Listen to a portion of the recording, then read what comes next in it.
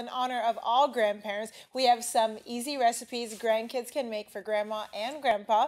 Joining us now to show us what to make is Momma Cuisine, Joanna Mirapuri. Hi, Joanna. Hello, everybody. I'm so good. How are you doing?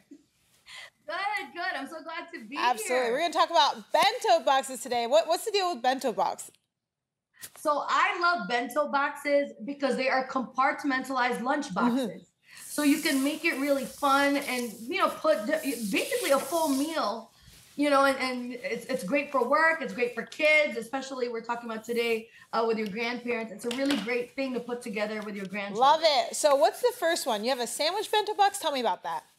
Yeah, so I'm going to show you right here. I'm going to move this camera down. So these are bento boxes. So you'll see there's different compartments to it, which makes it really great when you're creating lunch boxes. So when we're talking about little kids, elementary school, this is a really fun thing to put together. Grandparents usually have so much more patience with their grandchildren, so they can put this together, right? So we have the little mini salami sandwiches. You can make whatever you want.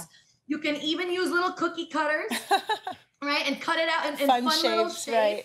Exactly. I just cut it into triangles today. And of course, you always want it to be well balanced. So here we have some fruit and a little side salad. And what's really cool about bento boxes, guys, is because like this plops up. So there's another compartment. So here's a little trick I wanted to show you guys, because at school, with elementary school, they have opportunities to have snacks throughout the day. So in this bottom, what I used to do with my kids when they were in elementary school, I'll put a little bit of cereal in the bottom. And if you have a little thermos with milk, then they can open it up and they can have cereal I see. At school and just pour it in. Excellent. Look at that. It's amazing how versatile it is. And then I know you have a second one. Tell me quickly about rice bowl bento. So rice bowls are awesome, right? This is really filling. It's really great. And for kids, you always want to introduce real meals, right? Not everything should be like chicken nuggets all the time. However, we did go to Popeyes yesterday, right? And we had leftovers. Or if you have leftover rotisserie chicken, you just take a little bit of rice, put some leftover chicken or fish, a little bit of vegetables. Here I did some cherry tomatoes and a little bit of definitely over a bed of rice. Definitely goes back to the well-balanced thing you're talking about. Now, I know we have a third. We have a little less than a couple minutes left, and I'm going to make it with you. So talk me through this. How do we make this? Yeah, so we're going to make breakfast bento. Here I have some mini waffles. All right, I got some mini waffles. Right, you toast mini waffles. You put that on here. They're so cute. And you can get really fun here. I have some little, these weenie sausages that the kids love. Oh, look at that. Okay. Put it with some skewers with a little bit of fruit on that.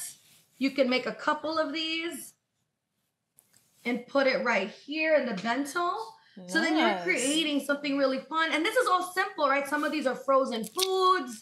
And you're just putting it all together so that the kids have really great meals at school. I think there's something to be said about, as you said, it's fun. Like, making food fun to eat, and maybe the kids can even help in the kitchen putting it together, right?